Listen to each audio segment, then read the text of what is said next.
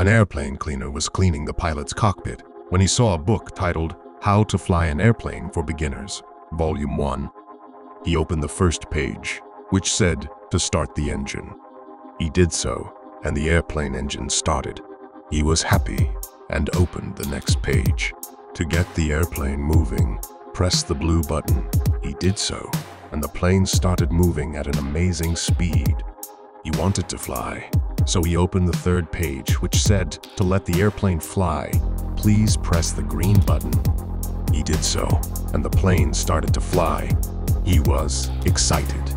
After 20 minutes of flying, he was satisfied and wanted to land, so he decided to go to the fourth page.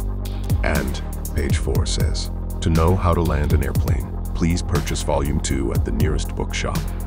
Moral lesson: never attempt anything without complete information.